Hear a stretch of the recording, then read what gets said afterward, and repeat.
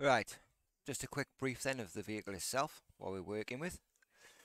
Uh, Minus this part, obviously, that's the camera mount for later when we're fitting. I'm just going to show you the direction we're going in. The original controller was wired up to these, runs the potentiometers up in here, which sets your top speed, acceleration, mystery item on the third. I'll find out what that is shortly, but we'll get there. Then we've got this that runs up to the throttle. It's been divided up. There's your on-off button here. There is throttle power, which is black and red to this side. Green would be the throttle signal back that went into the potentiometer that you could adjust. One thing I want to change with this one is the internal bay. Panel comes off this side, but it's also quite exposed in there. As you can see, splash marks in there, so water has been getting in there basically. So what we're going to do before we put a brand new battery in there, we're going to seal along every edge. This back panel will never be removed, only this panel. So we're going to seal along every edge, front and back, all around. Then I'm going to line the actual bay itself, because this thing gets jumped, with 1-inch foam all the way around, cut to shape. Then we're going to fit the battery in. Then we're going to pack it further. Basically waterproof and secure is the aim of the game on this one. If Funbike's built it and it lasted that long, I would like to match it if possible. So that's where we're going. Controller gets mounted on the underside, hence why the seat had to be removed, otherwise we'd never get access to it. Apart from that, it's a nice little bike.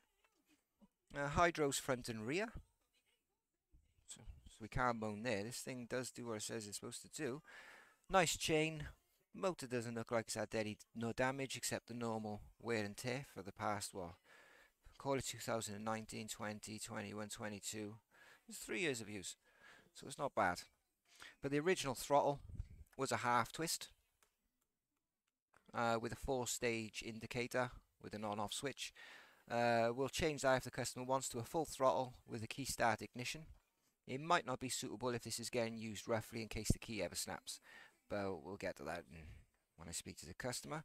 Apart from that, that's what we're working with. Hopefully if we can get all that tapped out today, we can move on to some of them. That'll be fun. And there are 3 e-bikes. That one's having a custom battery made for it because it's dual suspension. That one wants to go 50 miles an hour, and that one wants to be a scrambler because it's got fat tires. So that'll be fun as well. Plus we got a nice 3000 watt motor over there to fit, and all this battery stuff and controllers to cut off. So next video, we'll be cutting off the connectors from the old one, the ones we want, which is just going to be the power and motor if I'm honest. The rest I'm going to do myself. When it comes down to the other connectors for the throttle, etc., I'm not using these connection blocks. I am going to snip the wires and hard solder the wires to wires. Simple reason is from experience of repairs. Most of the damage on scooters and bikes start with these connection blocks getting water damage. Some of them burn out if they're taking power. I do not like these connection blocks. Some I will keep for ease of use and serviceability in the future. Everything else I will cut off and hard solder. Takes a bit longer, the result's better in the end.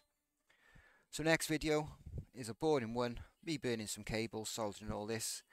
We're going to fit this to the bike, get our wheel spinning, then we'll line the bay, tart it up. Should be able to wrap this up today actually.